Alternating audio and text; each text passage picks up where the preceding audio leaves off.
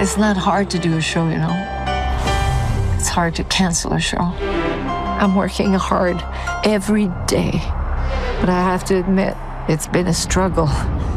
I miss it. The new documentary, I Am, Celine Dion, is giving us a raw and honest look behind the scenes of the iconic Canadian superstar's battle with a life-altering illness. And Morgan Hoffman recently in New York City for a special screening of this inspiring doc, and she sat down with the film's director and Academy Award nominee, Irene Taylor.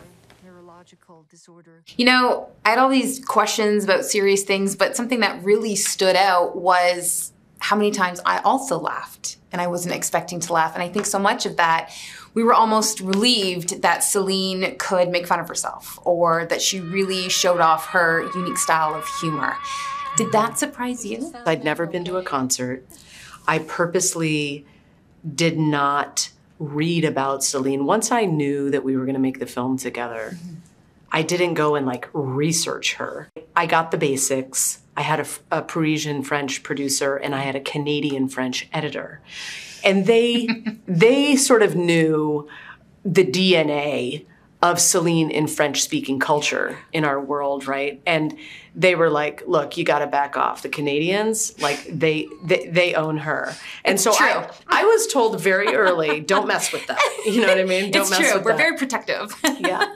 You said you were very thankful that you were given the time and the freedom to create this very special relationship with Celine Dion. Where do you even begin developing a trust in the way that you had to for a film like this? The first time we met was virtually, and we talked for probably 2 hours. And that went a long way. You know, I think that initial conversation told us a lot of what we needed to know.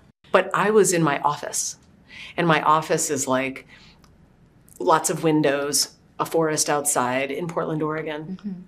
And she kept asking me, where is that wood from? Tell me about that table. She was like totally sizing up my my life, right?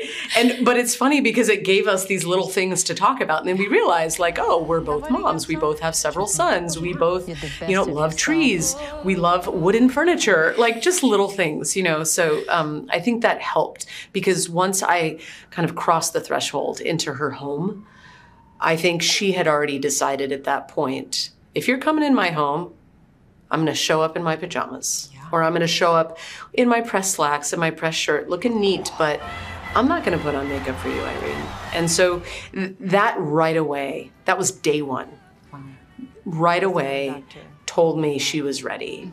You can really tell that this is a love letter to her fans. You can see in the documentary the pressure she puts on herself to be back on that stage for her fans, to hit those high notes for her fans.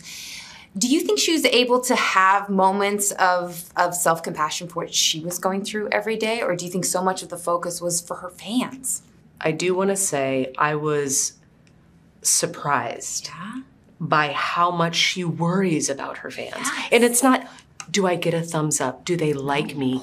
It was more like, they've given me so much. So it's almost like she has these anonymous friendships with people. It was very hard, I think, for her to have compassion for herself because she felt like she was whining. Aww. She felt like, I'm just complaining and no one knows what's wrong with me. For her to experience a medical episode with my camera running was ultimately kind of a gift from the universe for all of us because I think it's going to help people with stiff person syndrome. It's going to help Celine feel validated. It is going to help people understand she really did cancel that show because she couldn't perform. Like, it was just that simple. Like, she still feels bad about those things. I know. I picked up on that. Well, you talk about that scene.